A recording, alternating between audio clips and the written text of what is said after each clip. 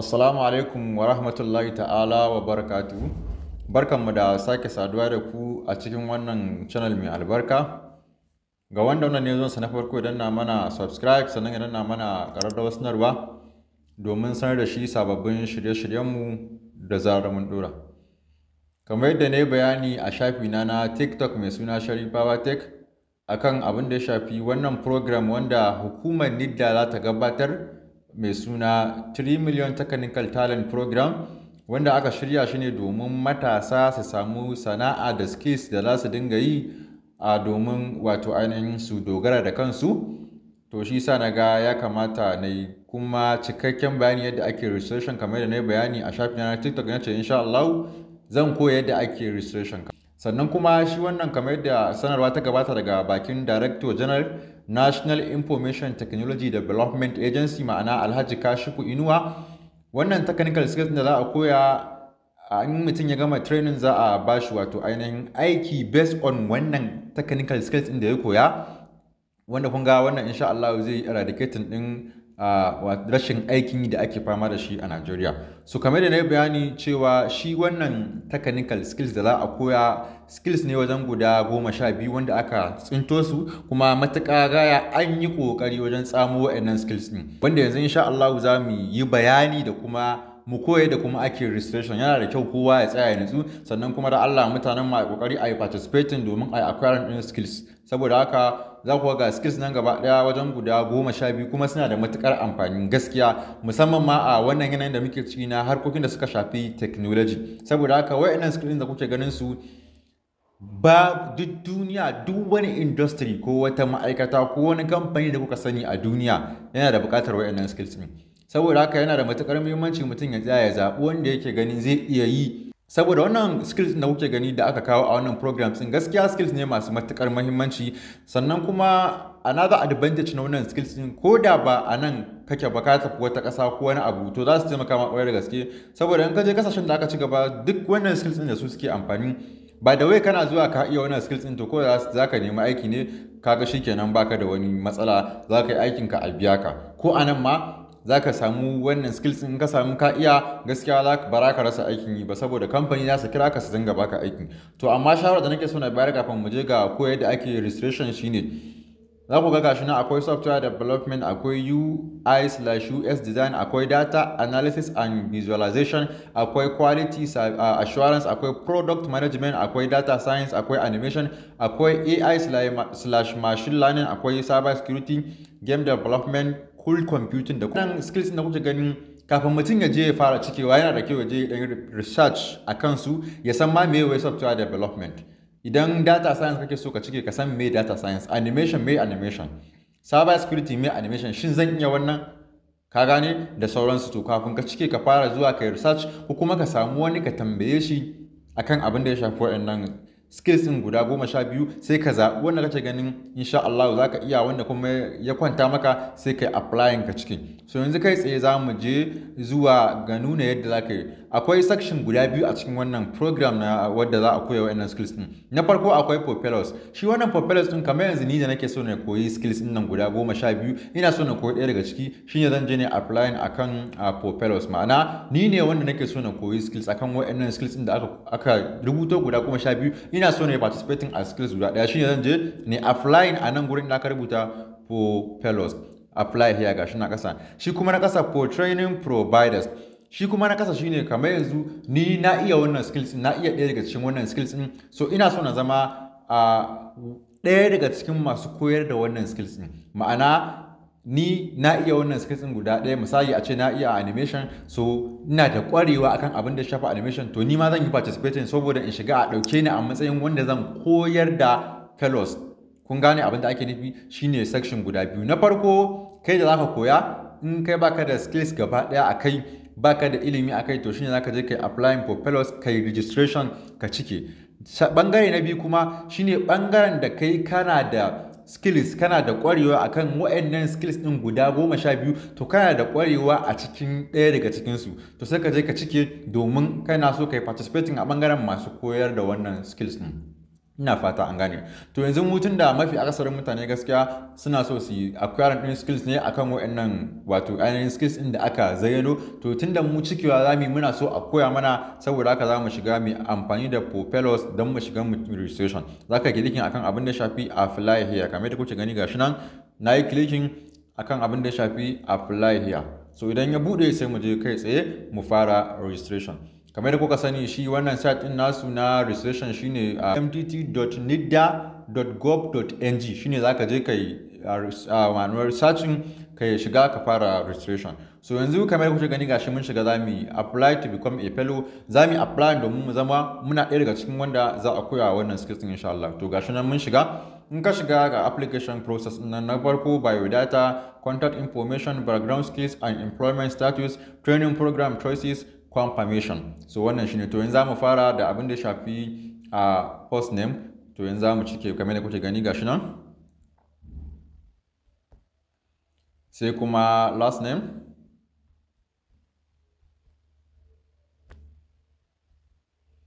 So sai mu je mu janyo kasa abin da shafi gender, sai kai selecting male, idan mace ce sai ta sa female, idan namiji ne sai ya sa male. Gashi nan mun cike. Sai kuma age range, ma'ana shekarunka daga 18 ne zuwa 25 ko kuma daga 26 ne zuwa 35, ya danganta. Sai ka samu range din shekarunka sai ka saka insha Allah. To kamar kuke gani gashi nan sai ka sa range din shekarunka. Sai kuma daga kasa an ce state of origin, sai ka clicking sai ka nemo state ɗinka, misali Kano sai ka sa Kano. In aka Kaduna kake, duk dai state da kake sai ka je kai searching kai selecting ka saka. To mu za mu sa Kano. So bayan ka gama nan step din, to shikenan ka gama biodata kenan. Step na farko kenan. A bangaren application process mun gama da biodata mun cike, sai ka danna akan next. Kamar da kuke gani gashi nan za mu clicking akan next. To in muka clicking akan next sai kawo mu nan bangare na biyu, application process, sai mu shiga contact information kenan. So ga bangare na farko aka sa email address, sai mu saka email kamar da kuke gani gashi nan Sharifawa Tech. Sai kuma abin da ya shafi wato ainihin phone number, sai ka saka phone number ka, misali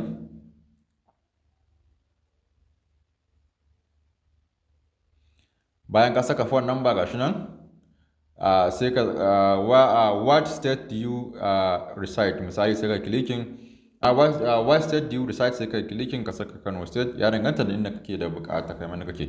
Sai kuma local government, sai ka je kai clicking ka nemo local government ɗinka kamar da kuke gani gashi nan Kano municipal za mu saka. Sai kuma address ɗinka, sai ka clicking ka saka address. Za ku ga wani gurin na ɗan rufe saboda privacy da sauransu. So yanzu dai gashi nan address, za ka saka address ɗinka kamar da kuke gani.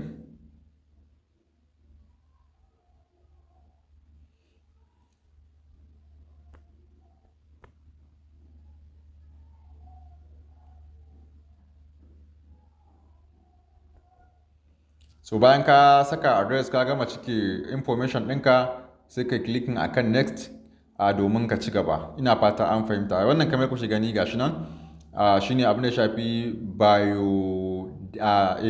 abin da shafi wannan shine abin da shafi contact information insha Allah. Gashi nan ga email nan, ga number waya nan, ga what state do you reside, ga local government nan, ga kuma address nan. Sai ka clicking ka shika next, sai ka tafi shafi na gaba kenan, shine shafin wato ainihin background skills and employment status. Shi fa wannan abun ko ka yi karatu ko baka karatu ba za ka iya cikewa, shine wanda abin da yake da akwai. To gashi nan what is your highest level of education, sai kai clicking ka shiga primary school leaving certificate ne da kai, senior secondary certificate ne da kai, ordinary national diploma ne, higher national diploma ne, duk abin da kake da shi. Kun ga har da no education ma, ba ka da karatu ba kai ilimi ba, arka ce kawai ta kwalkwalwa. In kana da experience za ka karanta, za ka rubuta, kawai shikenan you can apply. Ba wani abu ne na abin nan ba, kowa da irin nasibinsa. Za ka ga wasu ba shiga makaranta ba su komai ba, amma in ka ga skills din da suke da shi za ka sha mamaki. To saboda haka ba wai sai mutum ya yi karatu ba, kowa da kowa zai iya zuwa ya cike. Ka je ka zaɓi me kake da shi. Kamar da kuke gani, in ma baka da skills ma za ka iya, in ma baka da karatu gashi nan a ƙasar no education za ka iya zuwa ka cike. To mu yanzu kamar kuke gani gashi nan za mu cike qualification ɗinmu. Misali za ka cike in HND ne da kai za ka je ka cike HND, in diploma ne da dai sauransu. Sai kuma bangare na biyu, what is your employment status, sai ka clicking student ne kai, unemployed ne kai, employed ne part time, employed full time ne, self employed business owner ne kai, sai ka cike koma menene. To kamar kuke gani gashi nan dai. So bayan ka gama sai ka danna akan next. So zai kawo ka technical program choices, what course you are interested in learning. Sai ka clicking. Kamar da na muku bayani a baya, na ce muku yana da kyau mutum ya je ya searching akan course ɗin da yake da buƙatar a koya masa before ya zo ya selecting. Ka san ma menene abin da ya kunsa da sauransu. So kamar kuke gani dai ga kwasa-kwasan nan, mu za mu saka UA/UX kenan. To in muka yi sakiya gashi nan, sai kuma for the skills, what level do you think you are currently at? So misali suna tambayar mu ne cewa ina da wani ɗan little experience ko skills akan shi abin da ya shafi wannan abin da na cike, beginner level 0 or less than 1 year experience, intermediate level 1 to 4 years experience, advanced level plus 5 years of experience. So kaga ni zan sa beginner ne kamar da kuke gani gashi nan. Do you own or have access to computer for this program? Ma'ana kana da computer domin gudanar da wannan kamar questionnaire ne, suna ɗan tambaya su ji yanayin yadda situation ɗin mutane yake da sauransu. To kaga zan iya sa yes da ina da system. Sai kuma na biyu, do you have access to quality internet for this program? Ma'ana kana da quality internet, ma'ana an ce kamar za a yi online kenan course ɗin, kana da internet mai kyau da sauransu. To za ka iya sa yes, za kuma ka iya sa no, ya danganta. Sai kuma are you able to commit to 4 hours per week on this program? Ma'ana kana da isasshen time wanda za ka bayar a 4 hours per week, kawai 4 hours a cikin sati ɗaya ka ba da 4 hours shine abin da ake nufi. A cikin sati ɗaya ka ba da 4 hours per week. Kaga ayi to me za ka yi? Za ka iya squeezing ka ba da 4 hours zai ka koyi abin da ka koya, ko ba gaskiya ba, shine abin nan. To sai kuma ka ce tell us what you plan to accomplish by joining this program. Ka gaya wa musu wai what you plan to accomplish by joining this program. To za ka iya saka a nan gurin job opportunity misali. Za ka iya sa job opportunity. Shine kawai abin da yake a nan. Sai ka danna akan next ka tafi shafi na gaba. So shafi na gaba shine abin da ya shafi confirmation. Select how you want us to verify your information. So akwai bangare na wani rasi verification ɗinka su tabbatar da cewa kai ne. Za ka clicking akai gashi nan. Bank verification number, BBN ko kuma national identity number. Za ka iya sa BBN ɗinka kuma za ka iya saka national identification number ɗinka. So wanda ka zaɓa sai ka selecting sai ka saka insha Allah. So misali kun ga yanzu kamar da kuke gani, za ka zaɓi wanda kake da bukata sai ka je ka saka, shine abin da yake da akwai. Domin su verification ɗinka su gane cewa wai kai ɗin nan da ka saka wannan information ɗin nan tabbas ɗin cewa kai ne ɗin ko kuma ba kai bane ba. Shine abin da yake da akwai. Sai ka danna yes, I agree, sai ka danna submit. In ka danna submit zai tafi, wanda za su maka email ta site inda ka ma'ana ta email ɗinka da ka ciki gashi nan, thank you for submitted successfully, please check your email. So in kai gama kai submitting, zaka duba email ɗinka kaga sun turo maka da wato ainihin confirmation da kuma yanzu ba za mu je kai tsaye mu duba shi can email ɗin mu gani. Misali ya mi minimizing, ka gani gashi nan 3MTT application receive. Ka gani na farko dinnan gashi muka clicking za mu gani sun turo mana da cewa ma'ana thank for your applying to the 3MTT program. Gashi nan yanzu za mu jira ne mu ga kuma me za su yi. Our selection committee will review your application shortly. Candidate conduct interview, if applicable make selection and notify all applicants via email. Idan sun gama tantancewa za su notification ɗinka through email ɗinka ka ga cewa an ɗauke ka da sauransu, kana kayi ma'ana an yi approving ɗinka a cikin shi wannan tsari na 3MTT ma'ana program da za a fara. So wannan shine a takaice yadda ake cike shi wannan program ɗin na 3 million technical talent program. Kada a yi wasa, a yi kokari a cike, sannan kuma a yi sharing domin yan uwa su samu su ma su cike a hada amfana gaba ɗaya tare. Yana da matukar muhimmanci wannan skill din da za a yi insha Allah. Sannan kuma kar ku manta dai ku danna mana subscribe, sannan ku danna mana ƙararrawar sanarwa domin sanar da ku sababbin shirye-shiryenmu da zarar mun dora. Mun gode.